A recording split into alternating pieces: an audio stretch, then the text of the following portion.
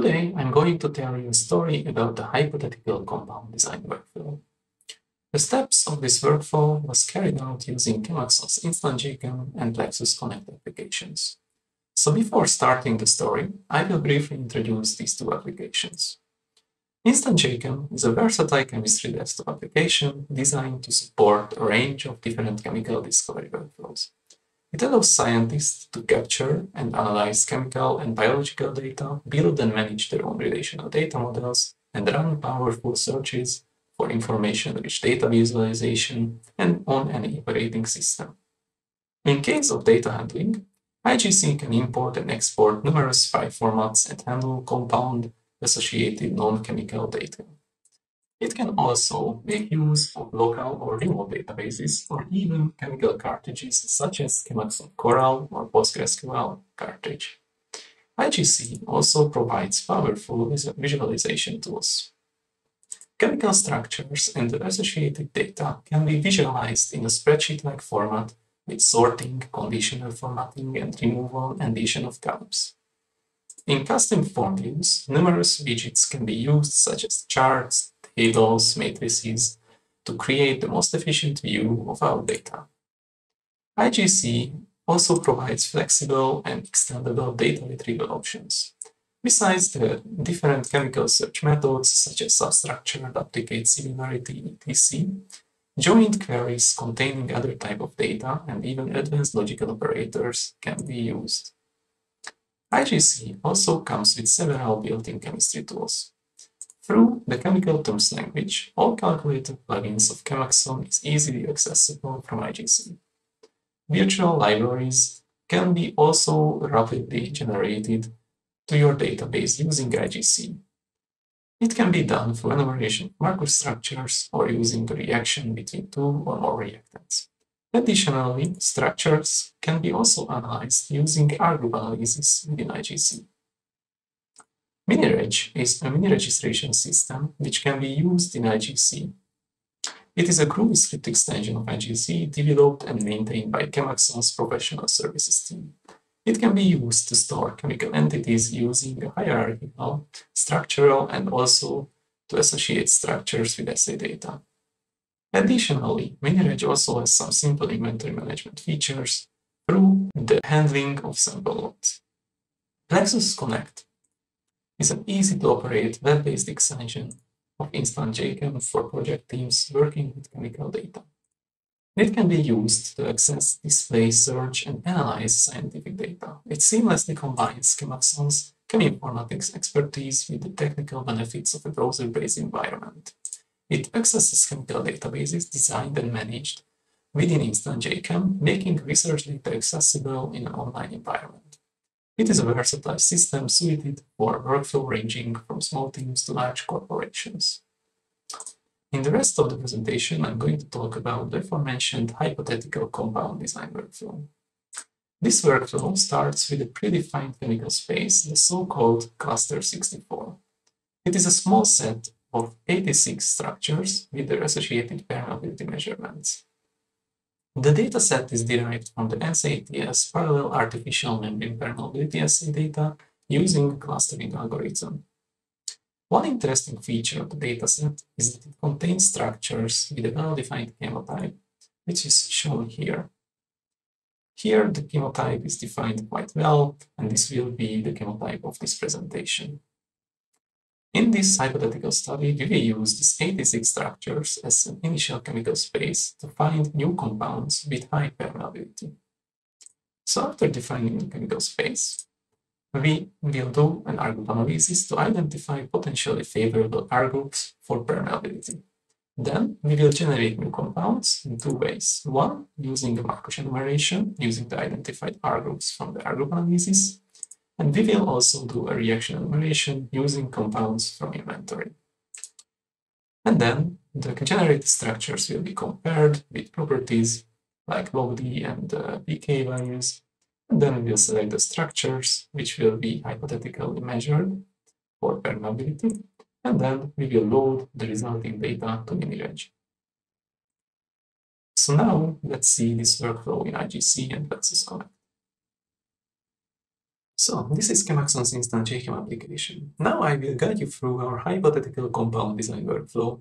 First, we will have to create a new project which we will call APAC UGM. In this project, we need to define a new IGC schema in our database. This database can be a local Derby, Microsoft SQL, MySQL, Oracle, or PostgreSQL database.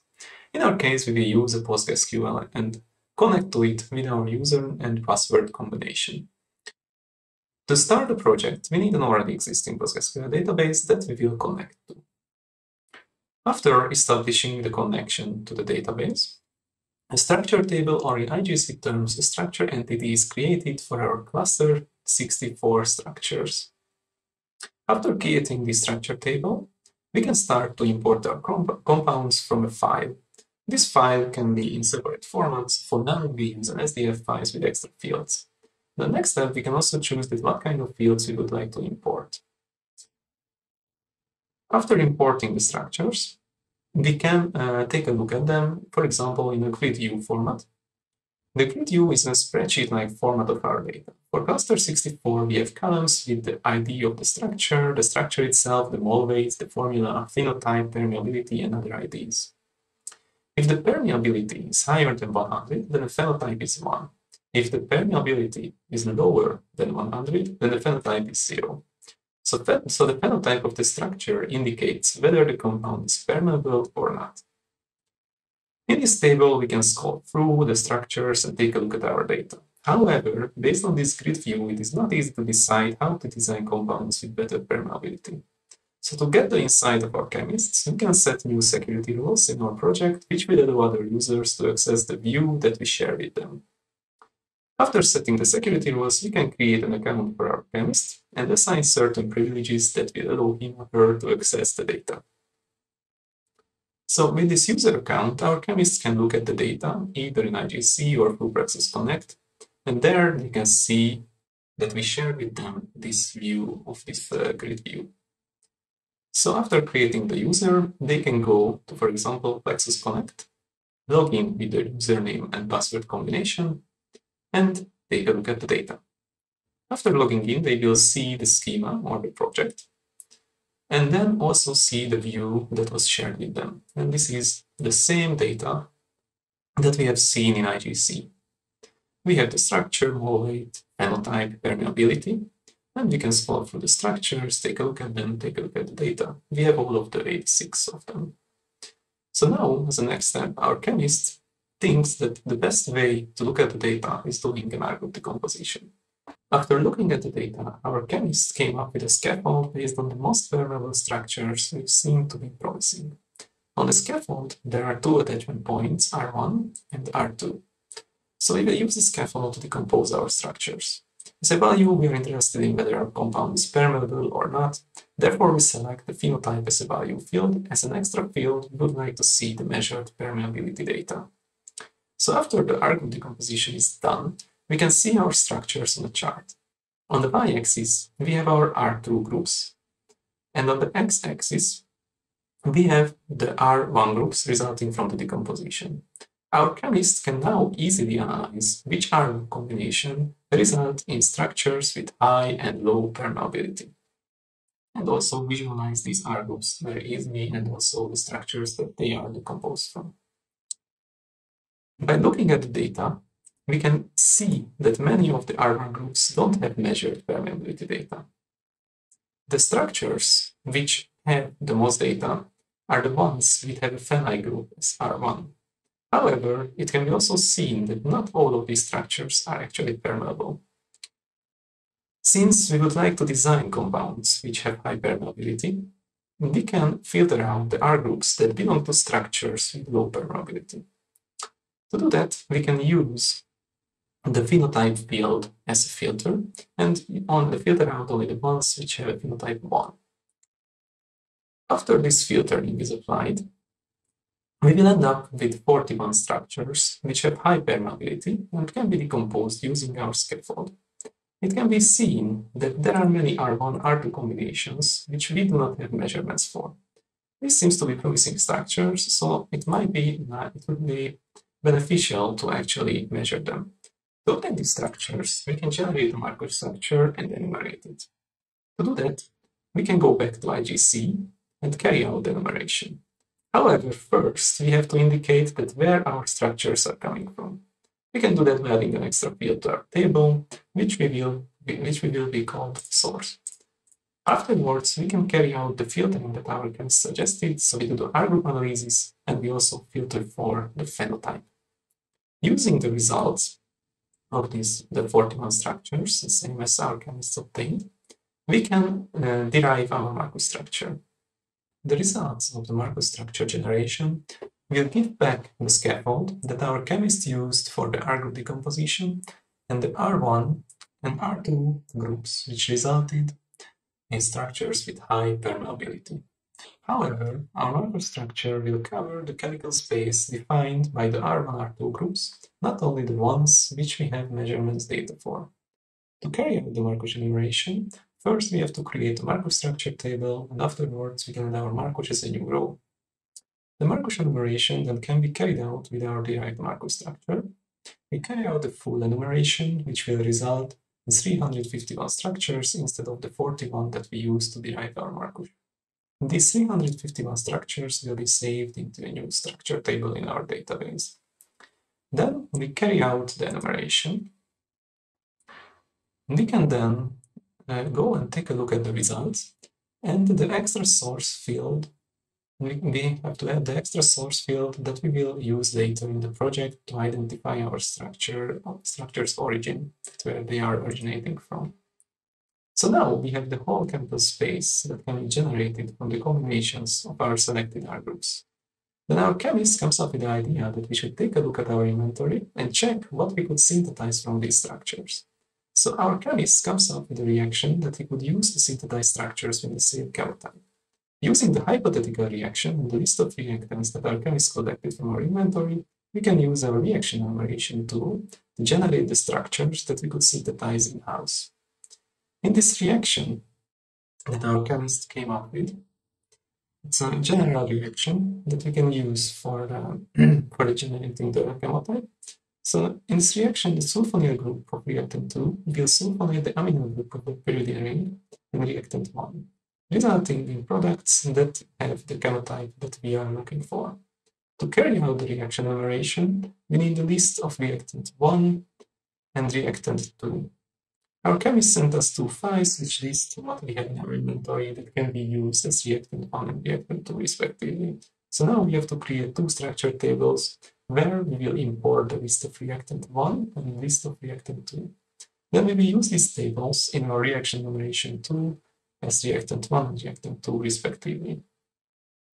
Then save our results to a new database table. To obtain all possible structures, we will use a combinatorial reaction and select that we only want the products as output. Then we run the reaction enumeration tool, which will generate our structures.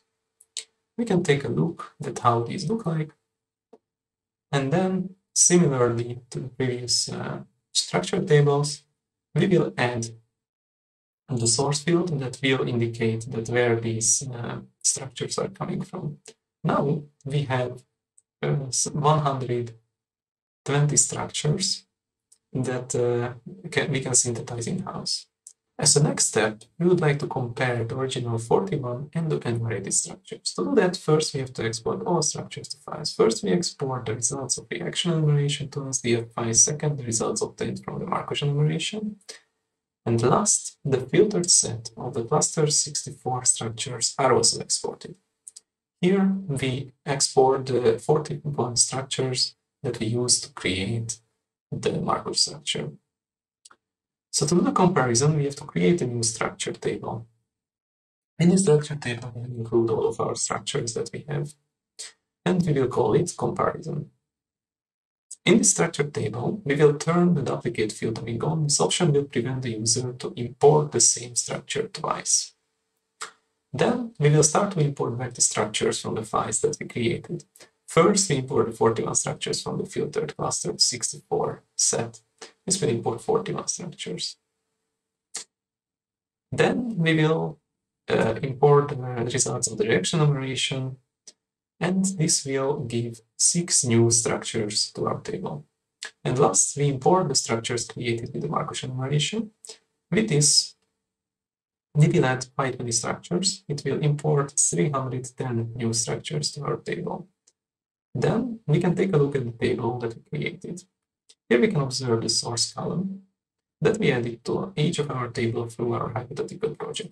Now, using this column, we can identify the source of each structure. Using the capabilities of IGC and ChemAxon's calculators, we can calculate several physicochemical properties for our structures. The permeability of compounds can be related, for example, to the lipophilicity of the structure. Therefore, we can calculate the log-D values of our structures. Additionally, the basicity and also the acidity of the compounds can be correlated with the permeability. So these are also calculated for our structures. These will be added as new columns and then can be used for the comparison. To analyze the structures, we can create a new form view for our comparison table. In this form view, we can add several types of widgets, but for now, we will create an easy one with 2 scatter plots. And also, we will add a molecule matrix and a table and also other chart. Then we can take a look at the form view that we created and then go and select some of the structures which will appear in the molecule matrix with highlights, and also on the other plot it will be highlighted automatically. So it can be used to analyze our results. We can also share this with our chemist, who can access it through IGC or Plexus Connect. So our chemist can go to Plexus Connect and then log in with his username and password. Here, the chemist will see the project and the new form view. There is the chart, the log-D plotted as a function of the ID and the strongest basic peaking as a function of the IDs. And then he can analyze the results quite easily, since when he's hovering over any of the points, the structure will appear. And then he can also go and select some of the structures, which will be highlighted in molecule matrix, and also on other charts, and also in the table. The table can be also modified, it can be resized, the columns can be moved if it's not visible enough that what are the header. And also, the molecule matrix can be used in another way. So if we select structures there, then it will be highlighted on, they will be highlighted on the plots and also the table. So as of the results, we can see that the cluster 64 results have log-D values between 2 and 5. What we can see also is that the results that the structures that we created from the Markov enumeration has a larger range of log-D values. However, they are not significantly different from the original dataset. In case of the reaction enumeration, then we only have 6 structures. Those are not don't cover a very wide range. In case of the basic pK, these are very periodic. This is expected due to the type of enumeration that we carried out. So our chemist looked at the data and hypothetically decides that it would be nice to actually synthesize all of these and measure the permeability for them. In case of the Markov structures, we would like to export all of the Markov structures that we created and maybe send it to a CRO. So he filters for Markov structures and then exports the formula, the mole weight, and the structure to an SDF file, which he will call to CRO, and save it, and then the file will be ready to be sent to a CRO. Additionally, our chemist would also like to synthesize the structures that we can do in-house. So we will filter for the reaction source, select all of the 6 structures that we have, that we can synthesize in-house, and then similarly to the previous file, we will generate a file called to lab. And then after generating all of these files, you can send it to the CRO and to the laboratory, and they can create structures, they can synthesize them and measure the assay data. which we can actually register in IGC with the extension called minireg. With minireg, we can register our compounds and their associated assay data. After registration, the compounds can be viewed with the assay data, for example, in the compounds form. Right now, we have 86 structures registered in this hypothetical project, which comes from the cluster 64 dataset. In our case, the structures only have permeability measured with the PERMPA assay. Here we can see the average and also the results of each of the measurements. And then we can go through our structures by the arrows on the top.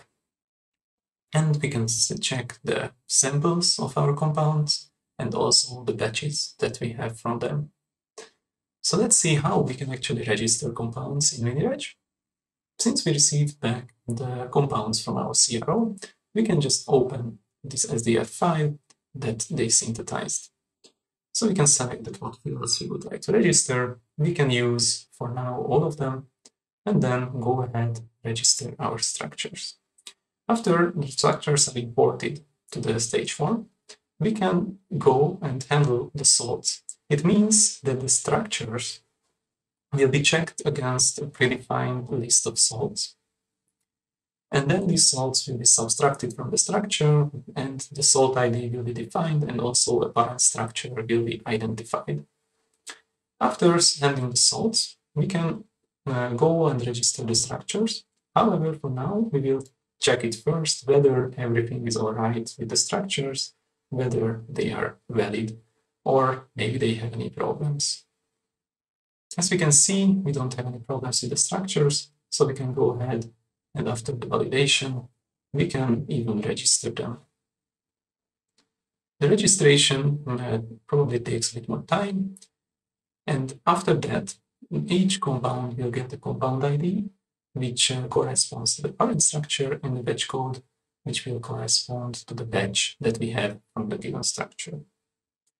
So now we register the structures coming from the CRO. You can see here that each of them got the compound code, the batch code, and we also have several fields defined, although most of them are empty for now.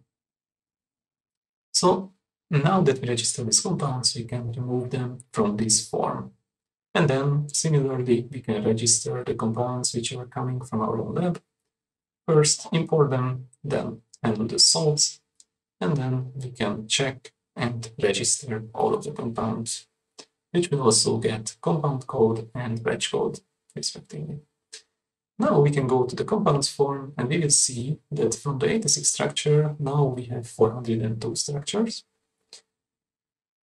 because we registered the ones which were coming back from the CRO and the ones which we have back from our laboratory. So in the meanwhile, we also received back the assay data. The assay data is defined in an Excel file. On the experiment details, we need the SOP number and the lab notebook number, which both together, combined, will identify the experiment itself. For each batch code, we have to define the SOP and the lab notebook number, and the result of the given batch and the given experiment with the result type, and we can also get modifiers, units, and some comments. Here we have the results for the 310 structures that we sent to the CRO. And we also have the results for the compounds that we synthesized in-house and measured the permeability data on our assay. So now that we have our assay results, we can go to the assay and experiments form, and using our assay loader script, we can actually upload our assay and associate them with our registered compounds. So we can click on the button and look for our file, and then minireg will go and automatically register our assay data to the corresponding structures. It can be seen that the registration is done. We can see the date and also where the file, name of the file is. So the CR is registered. Then we can also register the ones which was measured by our own lab, which will shortly appear also among the experiments. So now we have the assay data for all of our compounds. We can see here that this is the 380 compound, then the assay title is permeability, we can see the result, and also it's coming from the CRO, and this was generated from the Markov enumeration. Similarly, there is also a structure which was coming from the reaction, and the file name is the PEMPEL lab, so it came from our laboratory. To summarize the presentation, we used IGC and Plexus Connect to carry out a hypothetical compound design workflow. In this workflow, we started with an initial chemical space, which we analyzed using R group analysis and used the results to generate new compounds. For the compound generation, we used Markov and reaction enumerations. We compared the resulting structures and selected some promising ones for synthesis by our lab and CROs. After the hypothetical synthesis and permeability measurements, the compounds were registered in mini-reg along with associated assay data. I hope you enjoyed the presentation, and thank you for your attention.